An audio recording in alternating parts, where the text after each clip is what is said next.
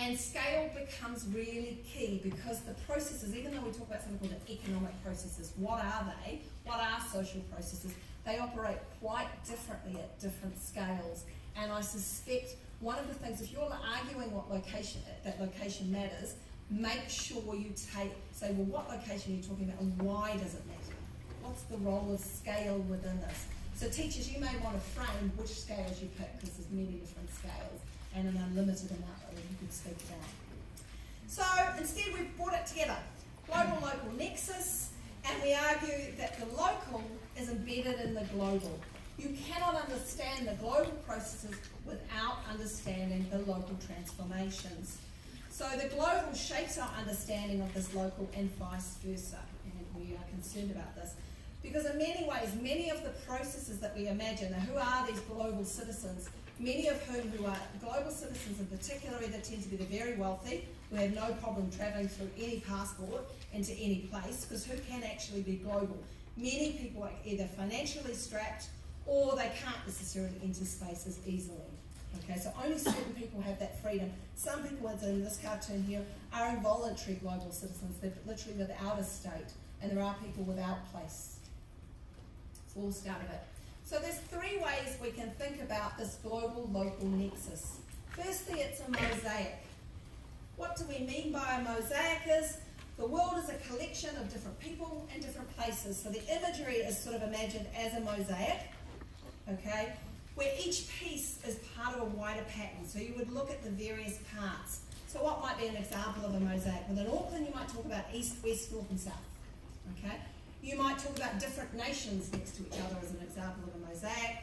Or within cities, you could talk about different characteristics of different parts of the city. Now, the image you're looking at here, there's actually a link through to the New York Times, which looks at, it's now been required that local cities have to identify segregation within their city. And this is an interactive map of New York. If you click on any of those buttons, it actually gives a census breakdown.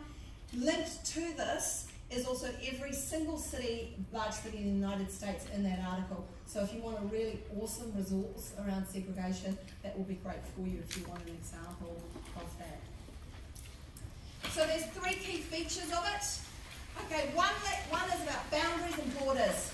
So here you might have a boundary of the United States, which is in a global sense, and here it's closer up, you've got your borders, and you've got your state-based borders. So boundaries and borders is one thing. Then you might have, within those boundaries and borders, what's distinct about the place you're talking about? Does it have any unique characteristics, personalities, and traditions? So I've chosen three here for the United States: Memorial Day, 4th of July, and Thanksgiving. Okay, and you'll talk about what's included within this. Now, what's really key within this is also hidden voices, because often what's commemorated is the dominant group. There will be things that you can't see within those. The third part of understanding a mosaic is that always within that mosaic, if you've got boundaries and borders, it's the idea that they're not permeable, and actually there's a potential threat to those from outside of those borders. So often an example might be an economic threat, for example. You might use the China trade wars as an example currently, and Trump's tariffs on China. I should actually rephrase it. Don't talk about China trade wars. That's definitely not what's happened. Trump's arbitrary tariffs on China would be a better way to phrase that. So instead, I've used migration here as an example. So two examples for you: the so-called border wall as an example of a mosaic, and really the enforcement of that mosaic. But also Trump's so-called Muslim ban, and they'd be two examples of that. Okay. So what other threats could you talk about in terms of location? Because location, it's that sense of, well, meaningful places, and if it's meaningful, therefore it doesn't necessarily change. And what might threaten it? Well, one of it is global culture. So what's been referred to as the McDonaldization of society.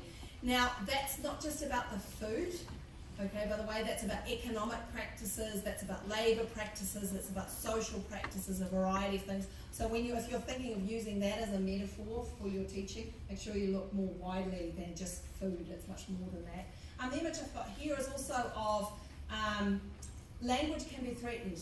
English language in particular is very much becoming a dominant language within a number of nations, and so local cultures might be left. And this is one here for a French cartoon really saying that Papa is going because, of course, Daddy becomes ubiquitous in the French language, which means the loss of their language. But also this idea here of displacelessness, that you go to all these spaces. I always worry about that when I travel overseas and I see, not worry, but it always makes me smile actually, because people go to these places that are so different from where they've come from, and then they sit at McDonald's. So why would you do that? But so be it. Other threats. Often the reason we talk about the local is the global is seen as quite threatening, particularly in terms of economy. Because as I've indicated to you, money's mobile, people are less so. So if the money moves out of an area, people are often left within that area. You might get the standardisation of goods and practices. So many businesses or local businesses are driven out of business. So this one is an image of Walmart taking over the world. Some of you will have seen last night that Costco is coming to New Zealand. That would be another example of when practices, this will have real ramifications. Now, it may mean cheaper goods, but it also may mean lower wages and a whole bunch of other practices with it. But we won't talk about that just here, but you may want to pick up about it, and it's something for teachers. I'd write down this term, spatial division of labour. That's one of the terms that's really attached to these thinkings. You've also got this one here is about where the economies are connected and that people are interconnected, but there is an unfair distribution of the effects of the negative effects of, or externalities of some of these practices. So one here, the sweatshops, which make our many pairs of shoes. So this one here, obviously, she's long hours of work, no shoes yet. This one's got no job, but has got the shoes. So this idea of, yes, we are connected, but what does this actually mean? How do we tease this out locally? It has lots of impacts on the local. Just as an example, East Africa, a number of nations, this is from this year, they tried to ban second-hand clothing. Now you may think this is incredibly weird. Why would you ban second-hand clothing? But what was happening was, basically, places like the United States were bringing large amounts, these containerfuls of second-hand clothing, and driving out all the local producers. So to arrive, they'd open up and they'd offload all this cheaply subsidised material. Interestingly, they were stopped from actually banning it because of tariffs. So if you want to have a look at some of those interconnections, this is just an example here of carnel markets. Also, this idea is there is some pushback, local people organising. Is there a way we can buy locally? Not just for ethical reasons, but also environmental reasons and social reasons. So you have a mosaic. So the local and the global are connected through a mosaic, bits of pieces. But is it enough just to describe them as separate pieces on a jigsaw puzzle? Or is it a system? So one of the ways they've thought about it is local differences are produced externally to the local. So many of the processes external to our place create us. So places are not just a consequence of our internal aspects, but where you're located. So the image you're looking at here is a good example. So this here, the global system can impact locality 1 differently from locality 2. So I'll give you an example here. Let's say the global car industry. Locality 1 is Detroit, and locality 2 is really what they call the so-called Sun Belt. So Detroit got shut down with many of its car industry, and you can have a look at that as an example. Most of that moved offshore, or it moved to cities just outside of the US, so for example in Mexico. So different localities are impacted differently based on their position globally and their histories, and that then affects how what happens in the local area. Detroit's a fantastic example if you're going to use it for all of these different themes, okay, if you want an example. Also, the argument is, or geographers say, the difference is not innate, it's made systematically. So it doesn't just happen, it's made often externally to places.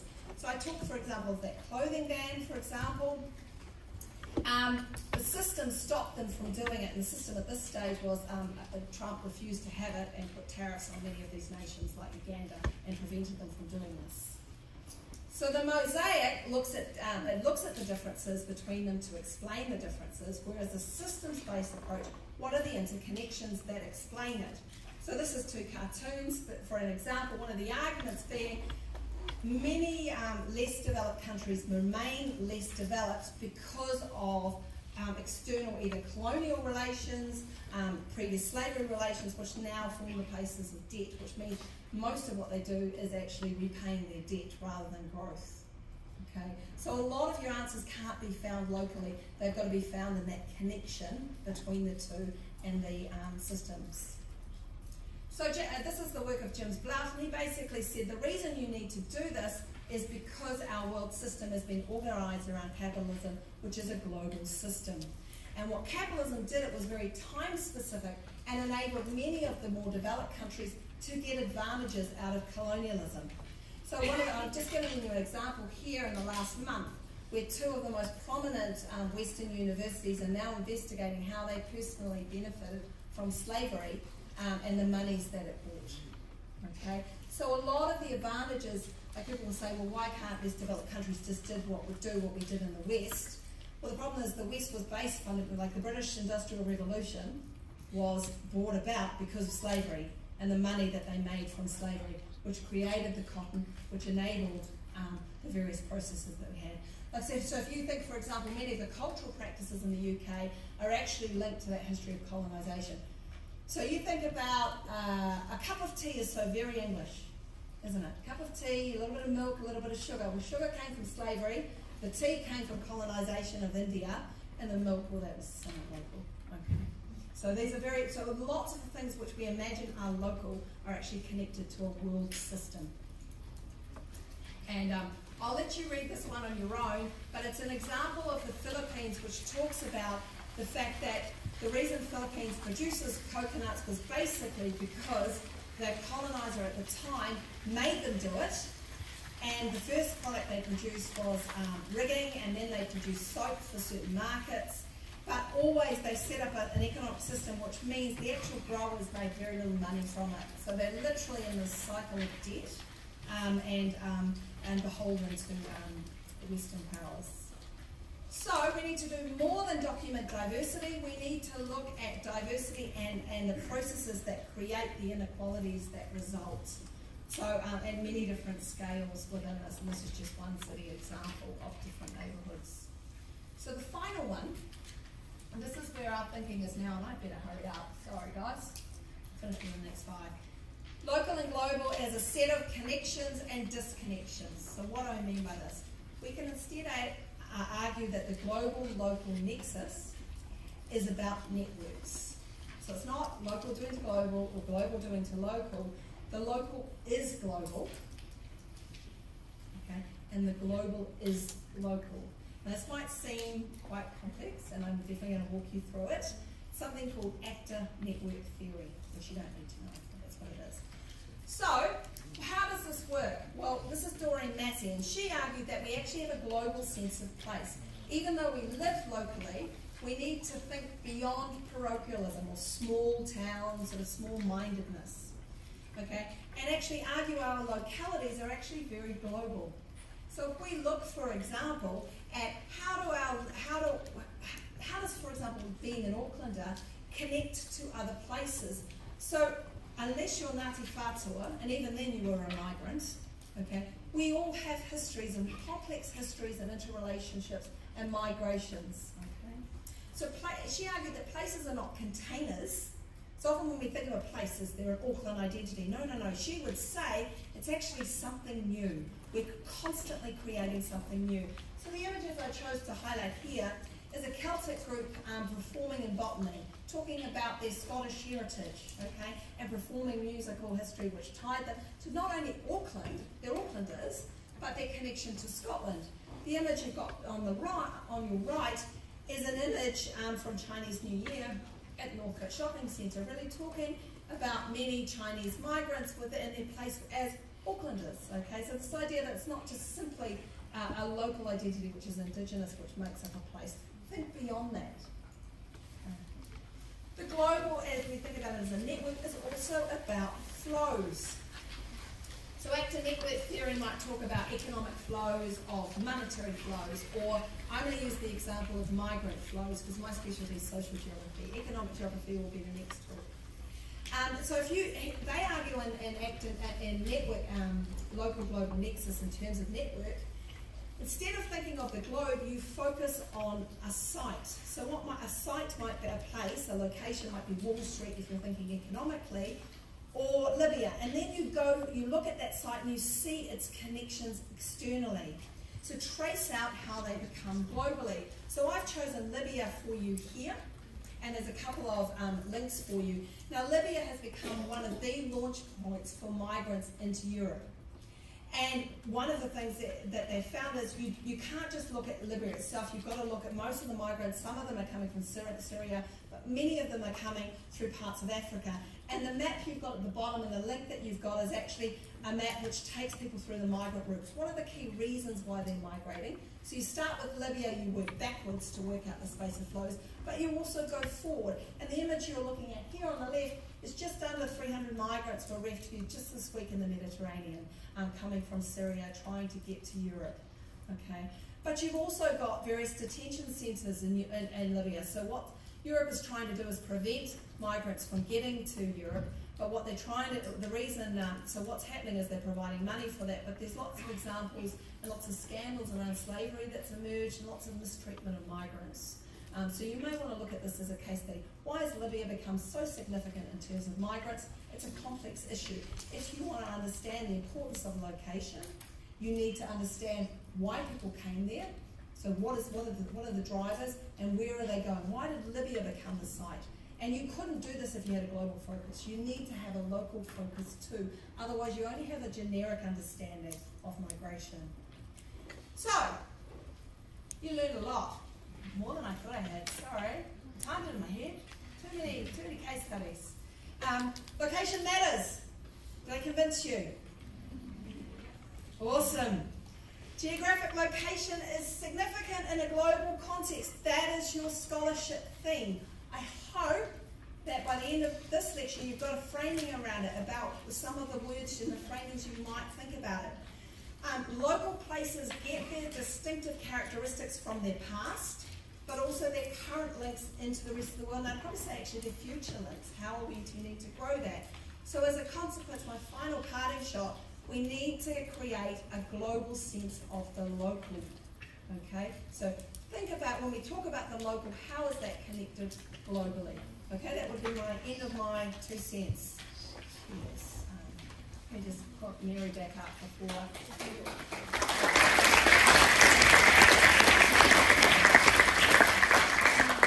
Thank you. Where are you, Mary? Yes.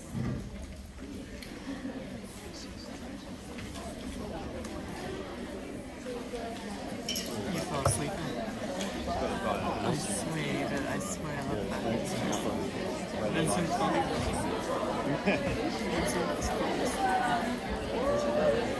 Did you not fall asleep? I mean, look back and I thought your eyes were closed.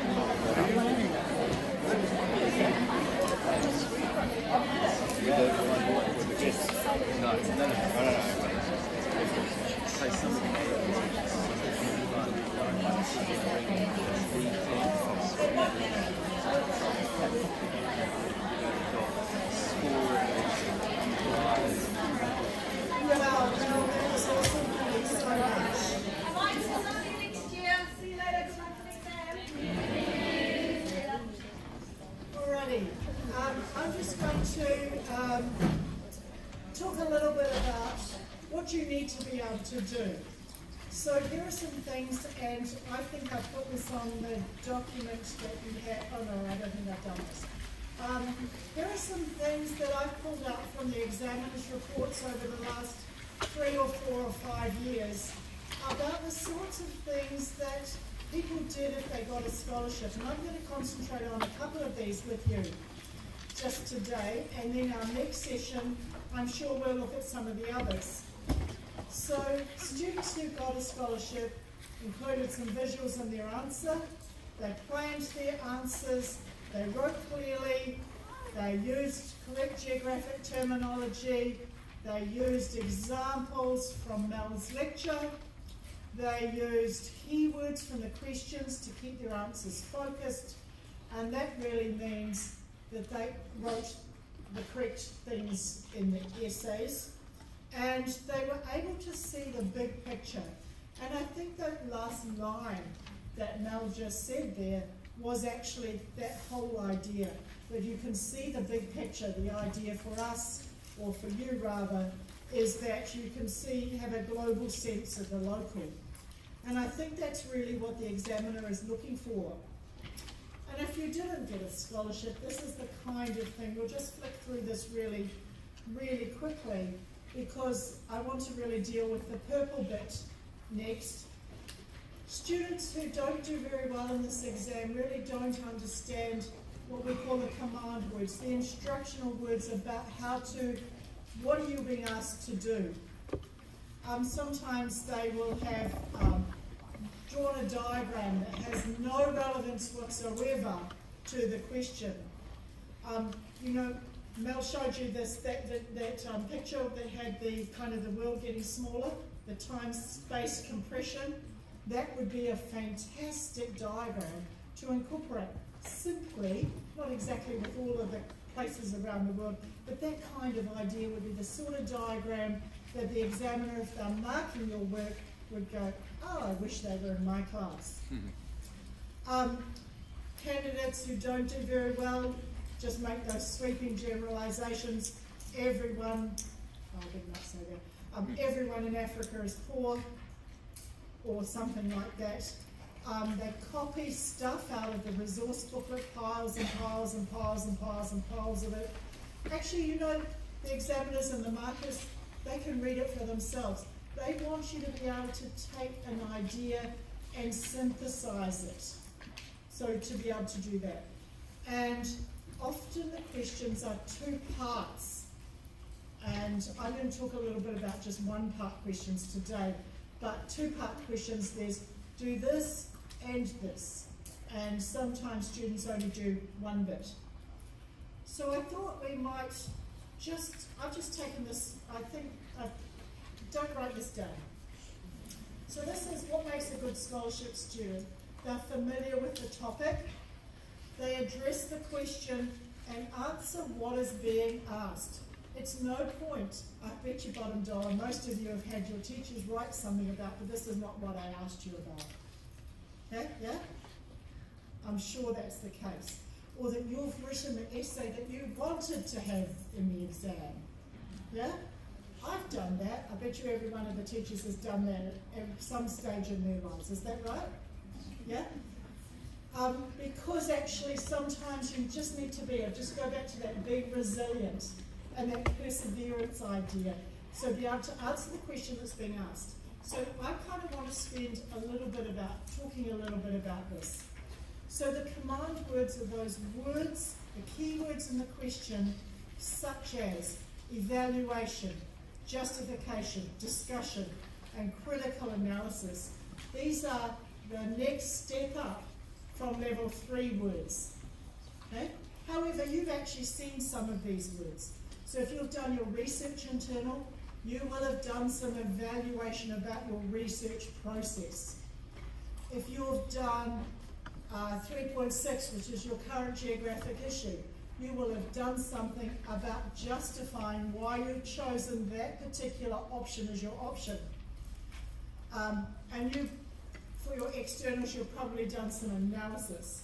So I put in the little handout for you a little bit about, what those words mean, and I'm actually just going to leave that for you to read yourselves. So I've got 3 kinds of examples of questions. And I just want to deal with the critical evaluation kind of question, because this is a question where you're asked to weigh up evidence, assess the validity of something, and if you're justifying, you're making informed judgments. So this is a question that I've just made up. I don't know if it's the kind of question that would be asked in the exam, but I wanted to illustrate this idea. So it means critically evaluate the significance of location for the development of different nations. And I want to really just focus in on what do we mean by critically evaluating this situation, but also about how to actually deal with the question. Because part of the thing that you need to be able to do is to be able to unpack a question. So this is kind of a two-part question. One is you're critically evaluating why location's important for the development of some countries around the world, and read that as economic development or social development or whatever. And then the second part is justify your answer. Now the examiner wants you to do the two bits, okay? So it's really important to unpack the question. So to think about, well, what does that actually mean? What does critically evaluate mean? It's the weighing up of the evidence. It's thinking about that. So if you can kind of really nail what the heck the command words are, then actually that is so important for you to be able to do. If you're asked to talk about the significance of something, it's how important is it? Or what other factors might be important as well? So if I look at this question, I might be thinking, well, how significant is location where something is in terms of its economic development?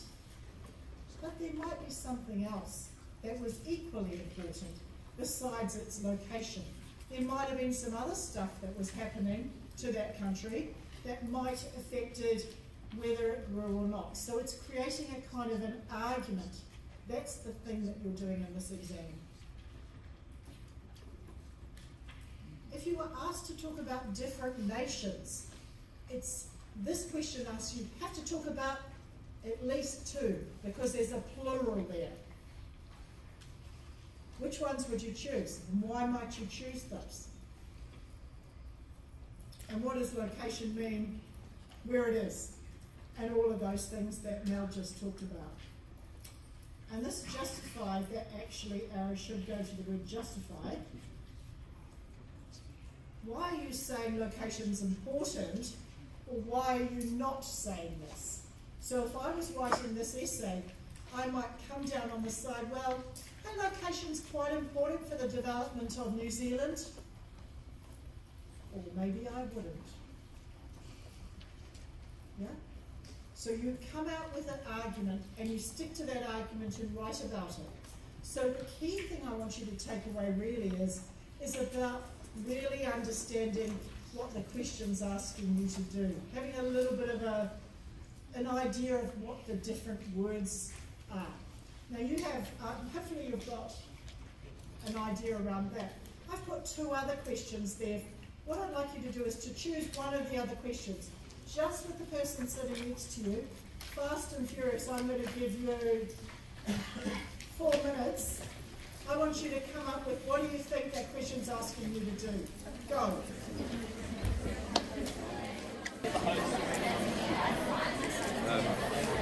Okay, that was a really quick 4 minutes. I've got two questions here. First one, discuss how geographic location restricts or enhances the development of a country. So I've got some friends at the front here who are going to tell me, big loud voices girls, what actually do you think that question is about? And here's where you answer. Yes.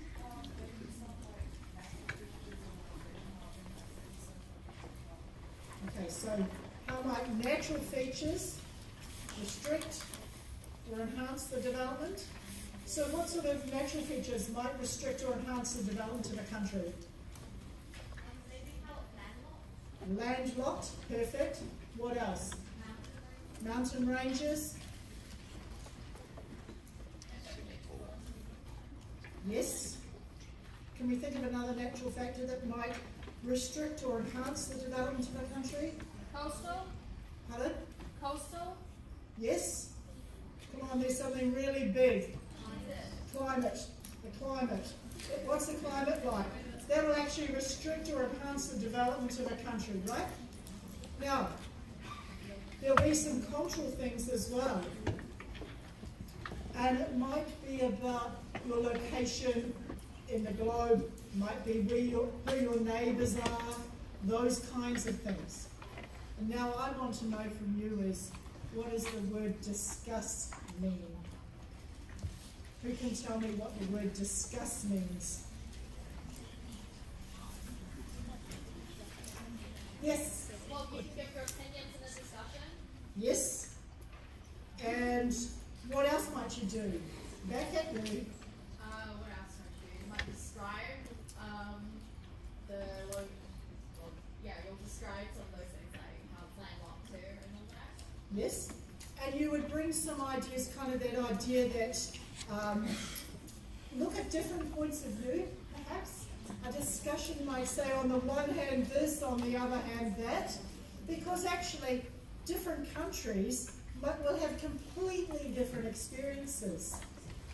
So a mountain range may be a really huge thing to enhance the development of one country, let's say skiing and tourism, and yet for another country it could really restrict your development. Yeah? Can anyone think of a country where a mountain range, perhaps, or mountains might restrict development? Yes, good girl, nice. Okay, what about the next question? Who did the next question? Anyone to the next question? It is nobody. You just did the first one. To what extent does location affect the resource development of a country? Let's just deal with the word to what extent. Okay? This is a really common word if you're doing IB Geo or Cambridge Geo. It's not something that's used very often in NCA. But what does to what extent mean? Who can tell me? What do you think that means? Yes?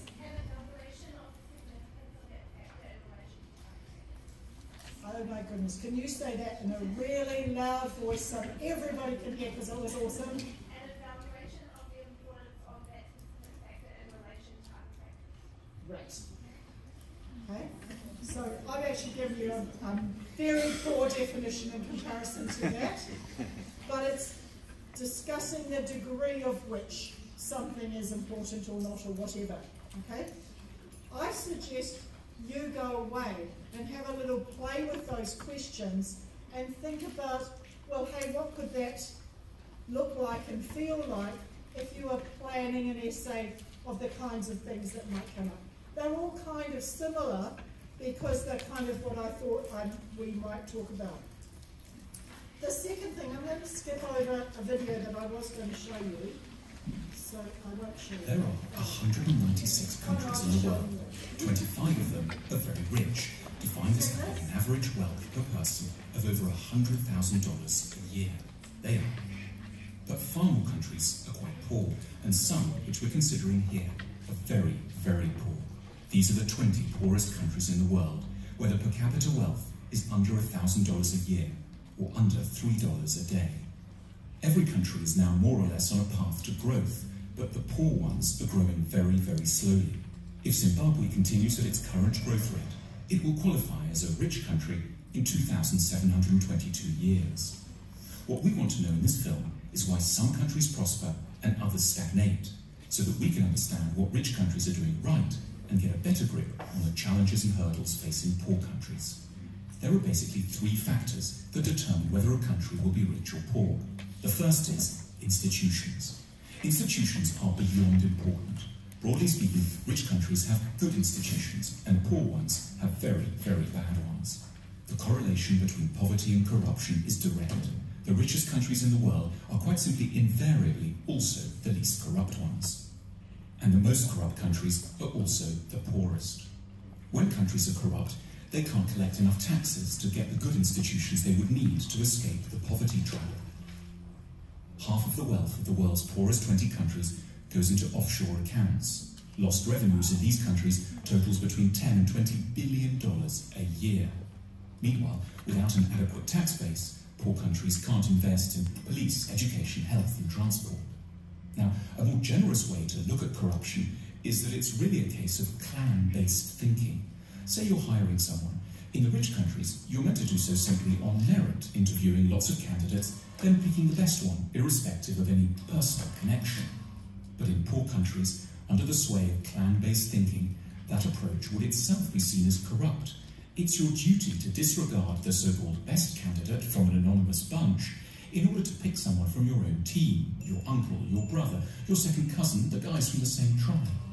As a result, poor countries don't allow themselves access to the intelligence and talent of the whole population. There's a second thing that keeps countries poor: culture. What goes on in people's minds, their outlooks and beliefs. A striking statistic pops up here in relation to religion. If there's one generalization you can make about religion and wealth, it's that the less people believe, the richer they stand a chance of being. 19 of the richest countries in the world have 70% or more of their populations saying that religion is not at all important to them. The exception here is, unsurprisingly, the United States, which manages to combine great religiosity with huge wealth. More on that in a second. And conversely, the poorest nations in the world are also extremely believing ones. Here's how many people think religion and the supernatural is deeply important in the following countries. In the world's poorest country, simply everyone is a believer. Why is belief quite so bad for wealth creation? Because in general, religiosity is connected up with the idea that the here and now can't be improved, so you should focus on the spiritual and look forward to a next world instead. It makes quite a bit of sense when you live here.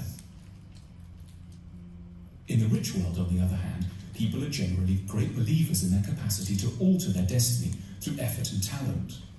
Incidentally, to explain the anomaly of the United States, religion seems not to slow down economic growth here because it's a particular sort of religion, an overwhelmingly Protestant and exceptionally materialistic kind. The American God doesn't want you to think of building the New Jerusalem in the next world. He wants it here and now, in Kansas or Houston. There's another big factor that determines the wealth and poverty of nations: geography. Poor countries are overwhelmingly located in the tropical regions. This isn't a coincidence. Life is, in many ways, simply far, far tougher there. The problems begin with agriculture.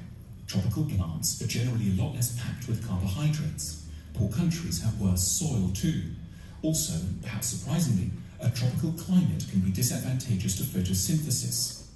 Historically, a key determinant in the likelihood of societies growing rich was their possession of large domesticated animals, such as horses and oxen, which liberated a huge part of the workforce from having to plough by hand. But in tropical Africa, domesticated animals have throughout time been devastated by a further appalling scourge, the tsetse fly. This small fly, exclusively present in Africa because of its heat and humidity, knocks out animals on an enormous scale, making them sleepy or inactive, and has had a profound effect on the ability of Africans to develop technology, increase agricultural productivity, and amass wealth. It isn't just plants and animals that suffer in the tropics. In the middle latitudes, humans are open to a terrifying array of diseases, including 100% of low-income countries are affected by at least 5 tropical diseases simultaneously. The magical temperature, which has helped to make rich countries rich, is 16 degrees centigrade. However superficially unpleasant, that drop below 16 degrees as autumn starts to bite is quite literally a foundation stone of civilization. Geography also encompasses transport, and poor countries are on the whole very badly connected. Landlocked Bolivia and semi-landlocked Paraguay are the poorest nations in South America. Africa has only one major navigable river, the Nile, and hosts 15 landlocked nations, 11 of which have average incomes of $600 a year or less. Not coincidentally, the poorest country in Asia, Afghanistan, is also landlocked. Then there's the matter of natural resources. Natural resources like oil or precious metals can be real trouble, and paradoxically, poor countries tend to have them in spades. These natural resources are what economists call intensifiers. They will help to make a country with good institutions richer, but one with bad institutions get even poorer, precipitating what's called the resources trap. So the Democratic Republic of the Congo is one of the world's most mineral-rich countries, holding most of the world's coltan, which every mobile phone has a bit of inside. But natural resource wealth helps elites to grab money without requiring the cooperation of the whole society. If the only way to grow wealthy is to assemble high-tech aero engines, for example, you're going to need your whole society to buy into the project. But if you just need to extract a few minerals, you can do so with a small labour force, some guns, and an airstrip long enough to ferry your loot out to market. The wealth from coltan keeps DRC armed rebels and guns and corrupts every level of society. So how should one weigh up the relative importance of all these different factors, institutional, cultural and geographic, in determining the wealth of nations?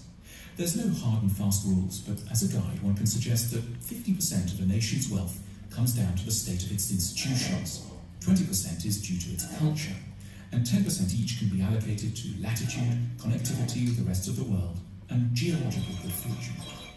If you're a policymaker, this discussion has wide practical implications, but at a more personal level, one might take away two things from it. Firstly, modesty.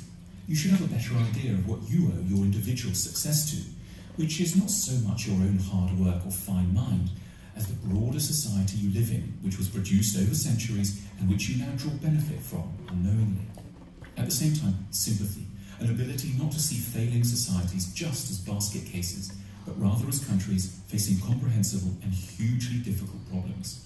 Our sympathy can be enhanced by reflecting that the troubles of desperate lands are to a considerable extent to do with malaria, a lack of navigable river, and the horrific buzzing of the tsetse fly, rather than always some more intimate human failing, which we would ourselves never manifest. I show you that really to get you thinking about location and to think about maybe that argument at the end about the role of geography. You might actually argue that it's actually much more important than that 30% they suggested. So you might actually think perhaps it is something about the geography, perhaps it is more about the institutions, perhaps it is more about some other aspect. So I think that's kind of important. So first thing I wanted you to understand about command words. We're coming quite late, so I'm going to zoom through a couple of sections. The next thing you have to be able to do is you have to be able to draw some diagrams. And I put an example of an activity which I think I'm just going to leave for you to do on your own. But drawing diagrams are really important. They can be anything that you think is important. You have to include some diagrams in your answers. These diagrams should be original or adapted.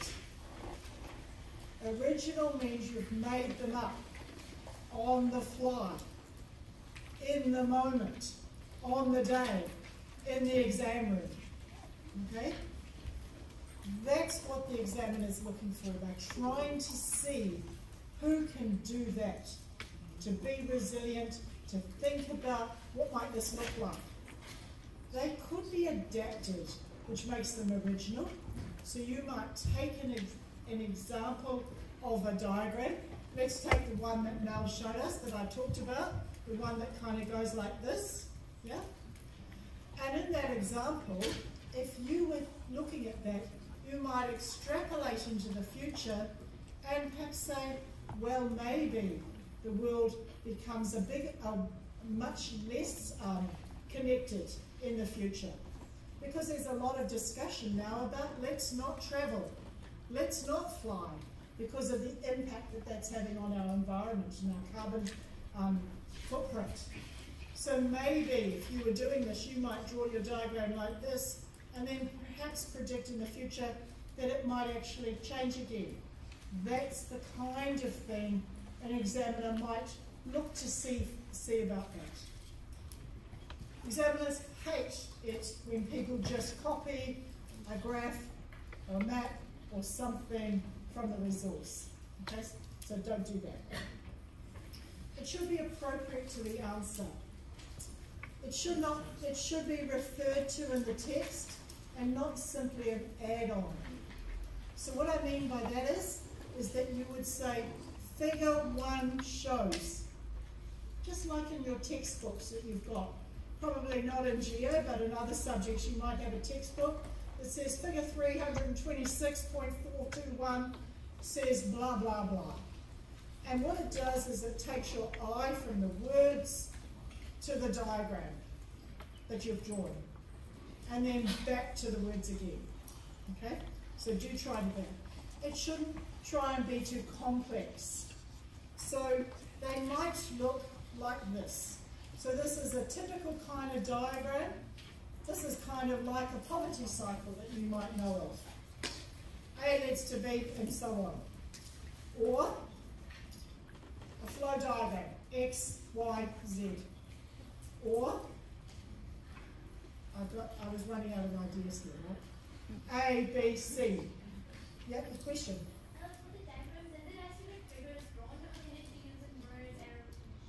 It could be, so if you think about this one, it could be words, they're not drawings, okay? So this one could be, let's say, climate change, increased use of carbon, fossil fuels, leads to rising sea levels, which leads to climate change migration, yeah? So something like that would work quite nicely, yeah? No. So you're just drawing maybe just this word, this word, this word. Yeah? Good question. They're not drawings, not pictures. Okay? It could be a bar graph. Alright? It could be something you take some letters, some numbers that you read about in a resource booklet, and then you create a graph of some sort. Probably not that. It could be this. Okay? These are the factors that are contributing to climate change migration, or whatever it is, the development of the country. It could be, just forget about that. So it could be anything like that. My suggestion to you would be to find a resource, anything about geography. It could be a YouTube clip you watch, it could be an article you read, anything, and see if you can read the article and create a diagram from that article, which is actually what I've asked you to do on the next couple of pages. So I've taken a bit of an excerpt from an article, and I forgot to put the reference on, humble apologies, and I've asked you to try and read the article and create a diagram that relates to that. So I suggest you do that yourselves, because I think you're probably all a bit tired, having been at school all day and working hard, and then you're here in a lecture. I think you have a go at that. And yes, Mel forgot to suggest some various places to go to. Al Jazeera is a good site. Okay? Al Jazeera do some really great articles about things from a different perspective. The Economist is a good place to go for articles. It's a little bit tricky to do that online because you have to subscribe. I think you get about 3 a month or something like that, so you might have to head up to the library. On occasions, Nature, which is a scientific magazine, sometimes does some really nice articles. Sometimes you might go to The Guardian. It's also a really great location. It's also free to get some articles about stuff that's happening across the globe. What have I missed, guys? Anything else? Lucinda, or anything else? Sometimes New Zealand Geographic. The BBC. BBC always. Okay? Not its bite-sized things, the BBC stuff. Sometimes, look, it's okay to watch a video, a YouTube clip. You know, all of those things help you to get kind of a bit of an understanding of the court, of what you might be asked to look at. So my suggestion to you is read widely, listen to your teachers, enjoy it. Thank you.